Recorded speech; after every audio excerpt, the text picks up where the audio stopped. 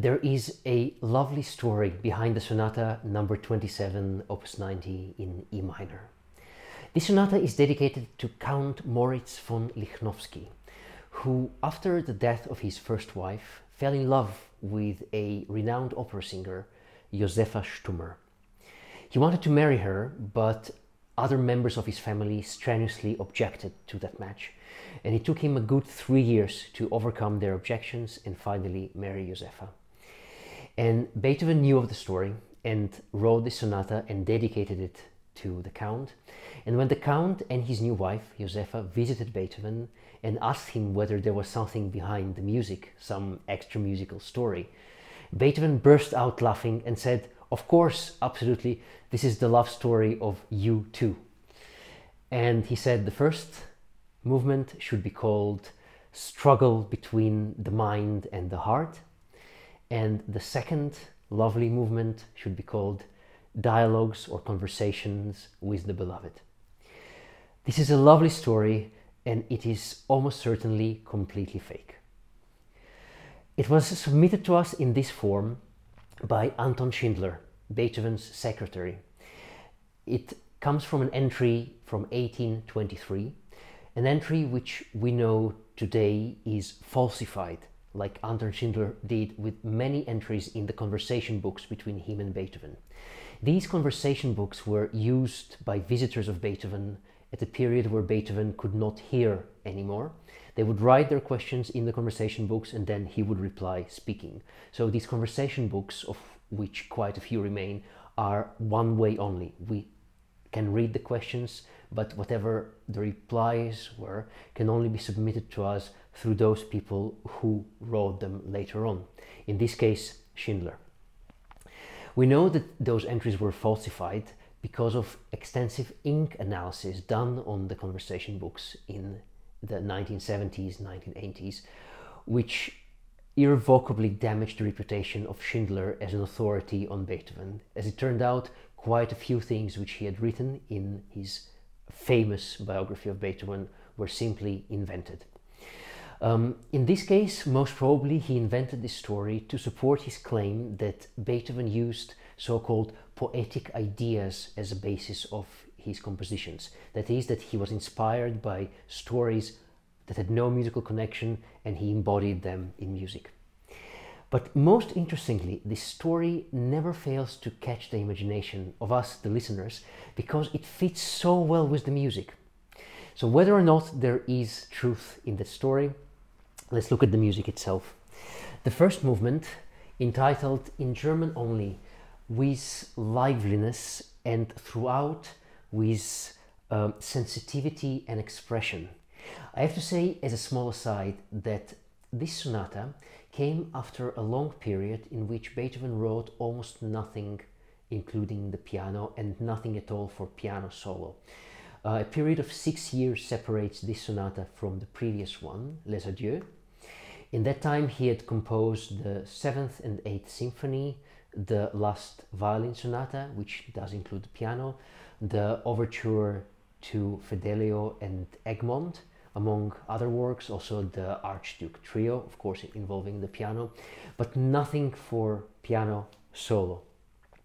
In Les Adieux, because of a very strong patriotic streak which Beethoven experienced, he started writing tempo instructions that usually are written in Italian. He started writing them both in German and in Italian. And in this sonata, as a one-off experiment, he decided to write them in German only.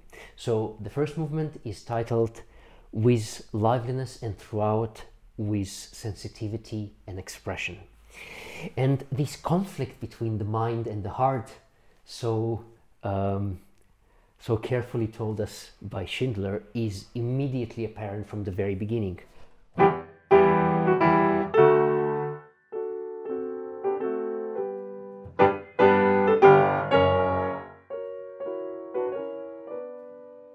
So one phrase, but it is divided between two contrasting elements, something which is quite strict and severe,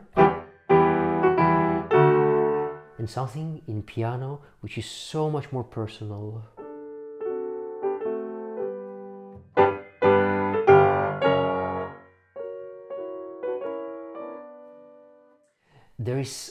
fascinating drama happening in front of our eyes and ears right from the very beginning. Then he continues with something that is an outpouring of lyrical emotion.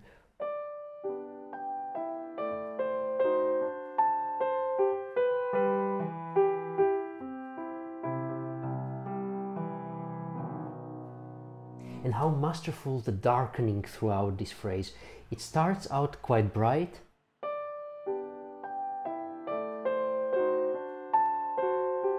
and now every bar, it's like the lights are dimmed a bit, and more.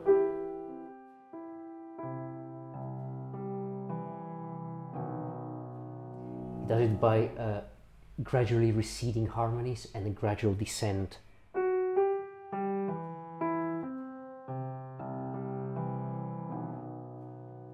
And then an even more personal, imploring phrase.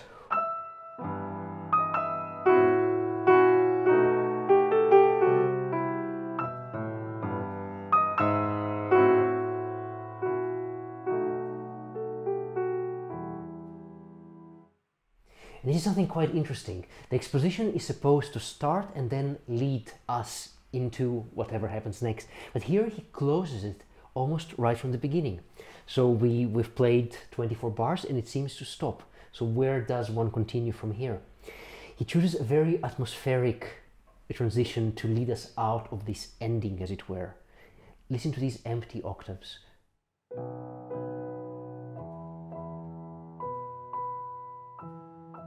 Ghostly, austere, barren.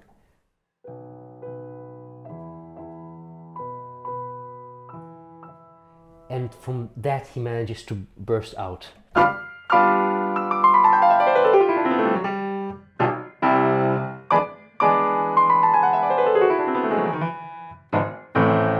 So once again, this contrast of two very dramatically clashing elements.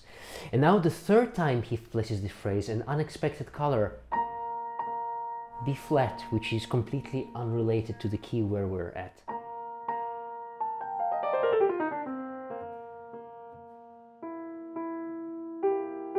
Something really mysterious.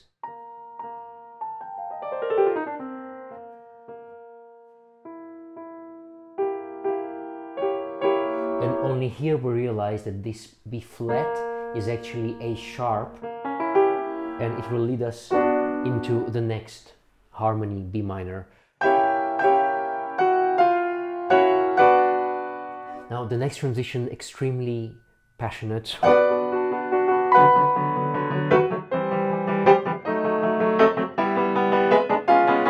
A complete drop. And the most painful outburst.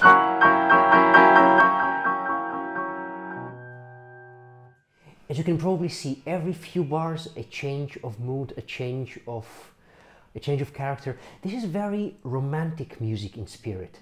It is of course still Beethoven, so the elements of the classical style are there, but this idea of turbulent emotion that throws you from one extreme to the other, this is something very romantic in nature. This would, you know, the sufferings of young Werther. This is the same kind of spirit. The next,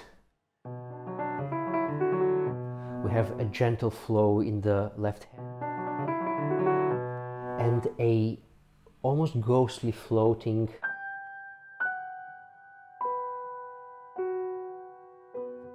in the right hand. It is intensely atmospheric.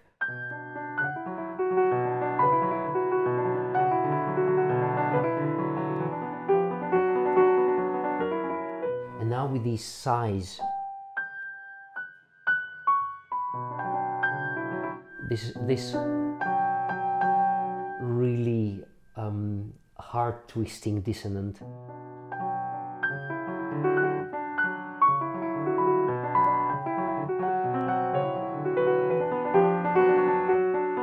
But once again, coming out of this, the stern, severe drama returns.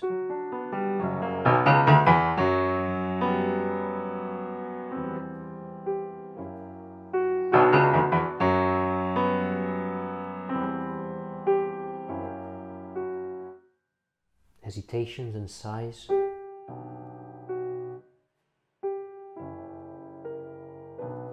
And then repeating these takes just the upper voice, and something which was just before chords becomes like little bells in the distance.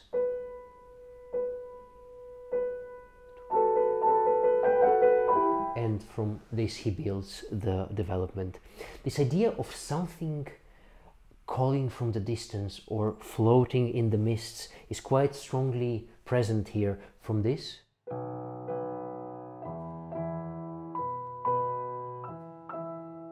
Then this.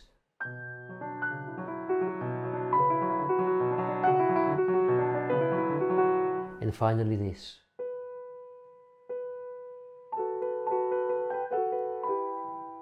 Beethoven loves this kind of austere atmosphere, something which seems to call us from afar. You think even the opening of the Sonata, different in mood but the same kind of barrenness.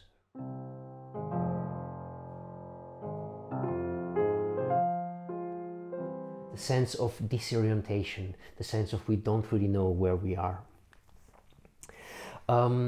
The development is quite short, as indeed is the first movement in its entirety. The first bit is quite dramatic after a gentle start. It then grows with a crescendo. And then he takes just this motif and repeats it quite insistently.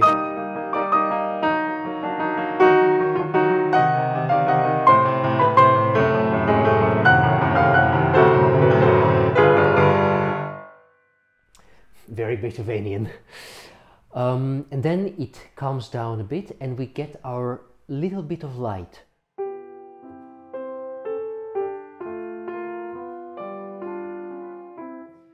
This of course was from here.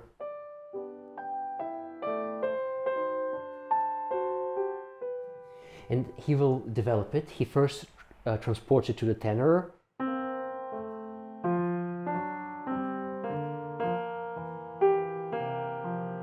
With a very ornate right hand.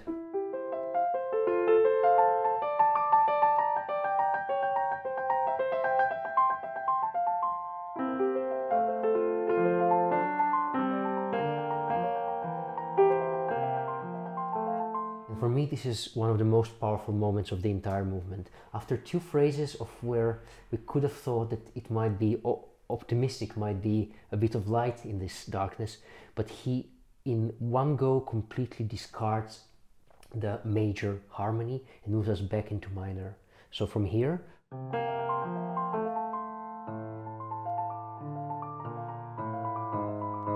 and for me this drop from something which is quite warm to this, once again quite pale in the distant, uncertain, is very, very powerful. And then he starts building from that place.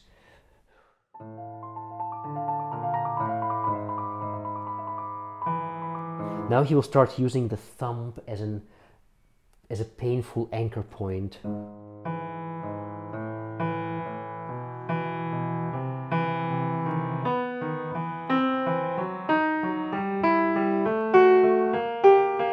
So he moves upwards, which is a standard procedure, but the accent is always on the offbeat note, which makes it more painful, I would say.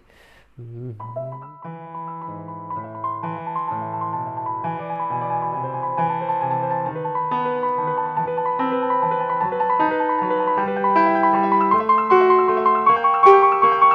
finally we arrive.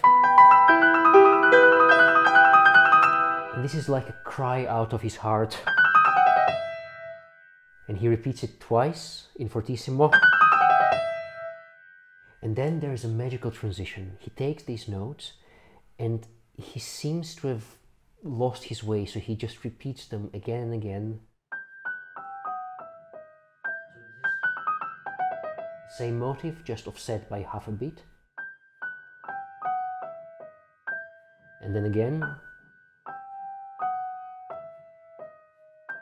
And he does it every time that it's slower and slower, written out. So this is 16th notes, semiquavers, quavers,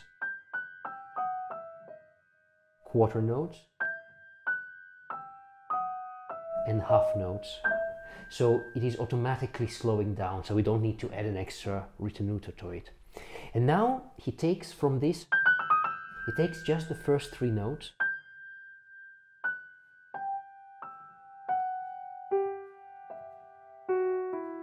and makes them into a motive in themselves, going every time to the 2nd note.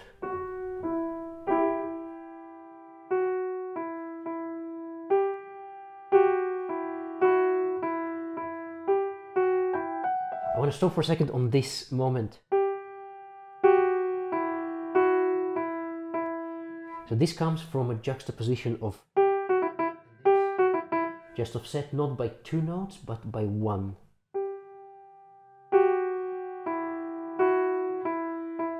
And I still remember as a kid hearing this place for the first time, and it felt unbelievable because these are quite harsh dissonances. It's like almost wrong notes played by the performer, and then you look at the score and you realize, no, this is not wrong, this is what he wanted. He wanted this very gritty emotional pain coming through those dissonances. And then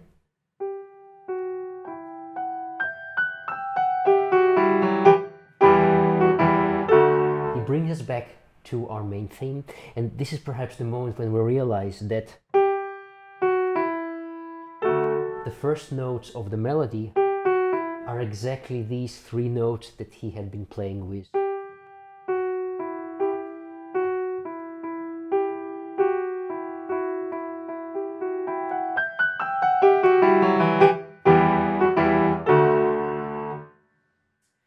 I find this kind of motivic work extremely inspired and magical. These are things that perhaps we don't immediately realize during a performance, but this is so thought through, and yet it is not just coming from the brain. If we're talking about conflict between the brain and the heart, I would say this place is a great example of a confluence of the brain and the heart. On the paper, it's clever motivic work. He takes a motive, plays it fast, slower, slower, slower, uses then the last 3 notes, places them against each other, and then uses this to connect it to the first motive, which incidentally uses the same 3 notes. And yet, emotionally, it is such a powerful place.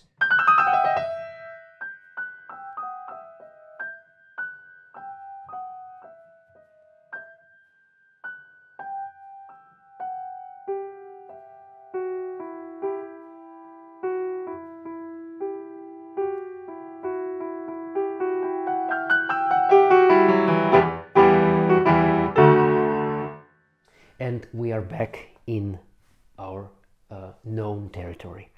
It is only at the end of the movement when once again something unexpected and magical will happen.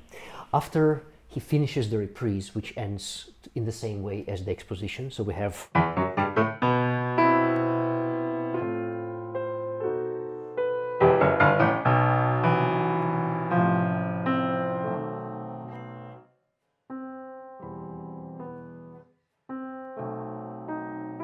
and if it were to copy the exposition, it would have been... But no, he repeats these sighs again, an octave higher, and again.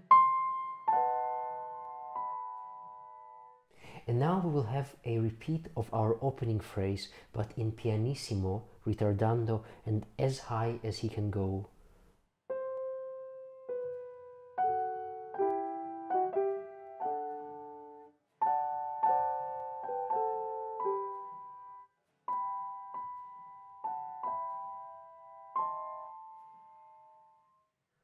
The utmost uncertainty, and then he finishes the movement with a last repeat of this heartfelt phrase.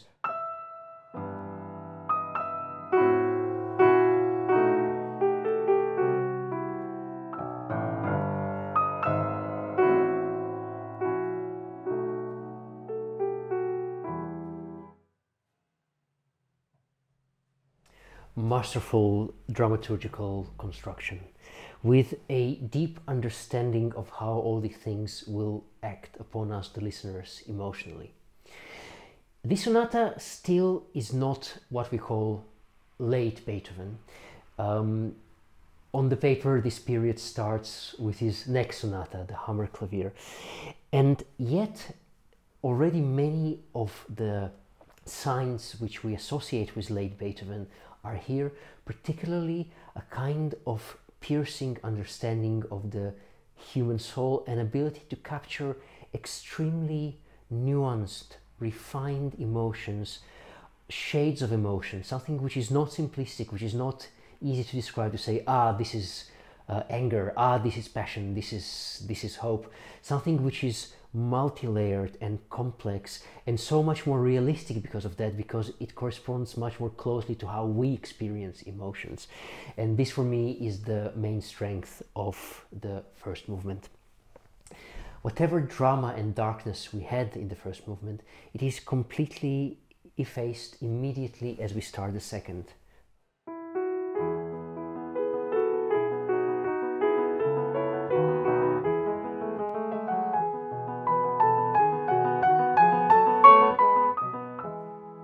It is a song that could have done Schubert a lot of justice, or could have made Schubert proud.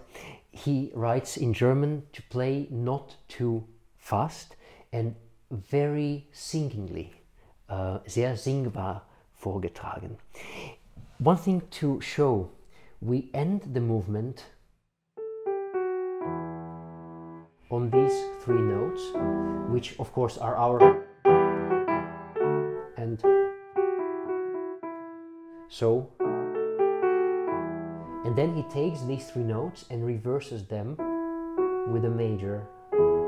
So what previously was now becomes a very simple musical device to show that also the nature of the music and the fortune of the protagonists of that first movement are now going to be reversed. There is a gentle flow of semiquavers.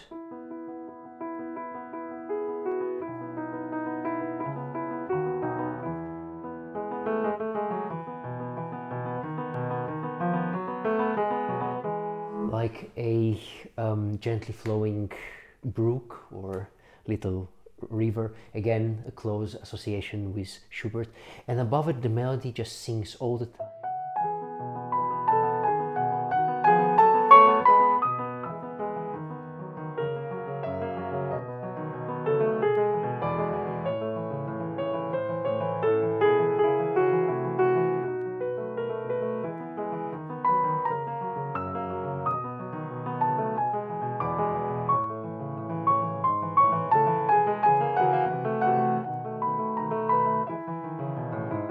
And it just continues. This is a rondo where the melody itself, the refrain, is very long and the episodes are maybe even shorter than the melody, and this melody is repeated 4.5 times throughout the rondo. So this is the core of the music, and it is just like a balm for the wounded soul. It is soothing, it is lovely and full of a kind of loveliness which perhaps we do not often associate with Beethoven, but when he chooses to express it, it is done marvelously.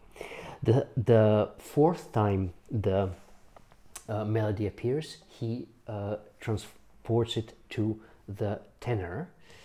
I just need to find the place. Here it is.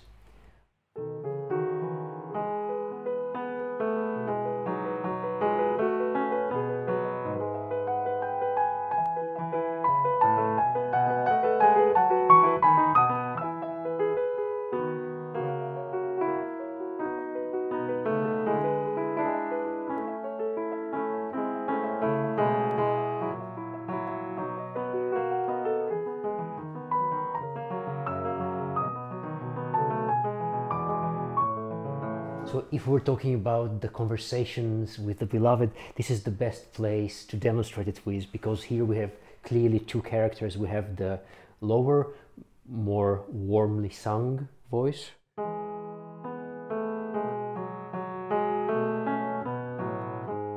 answered by the melody that was singing from the beginning.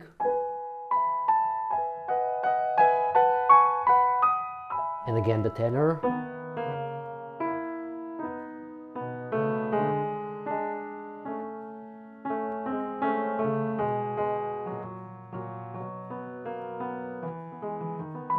And then the soprano once again answering it. And this is still not the end. It's like a movement which generates its own energy. A rondo would usually have 3 repeats of the theme. 4 is already on the edge of what is too much, not too much. Beethoven sometimes does it, but here we have it even once again, so he keeps going.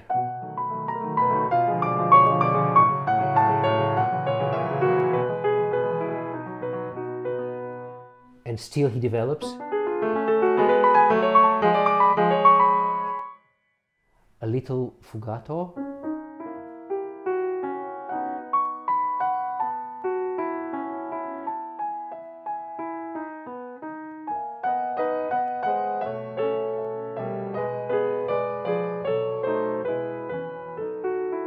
And we go into a 5th.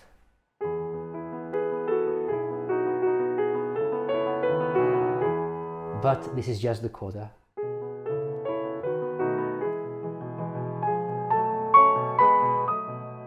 But he still hasn't finished.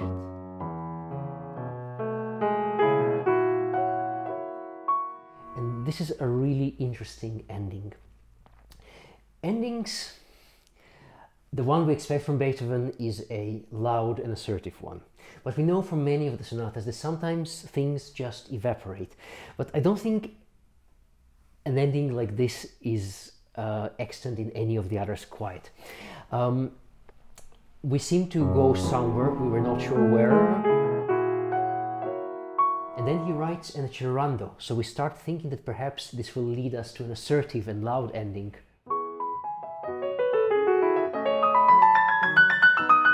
But then all of a sudden, a bar before the end, it's a subito piano and we're back to our usual tempo. So it does evaporate, but before that he deceives us, making us think that perhaps it will be an extrovert ending. This is lovely how in one bar he crosses 3 octaves. There is such a feeling of yearning and striving.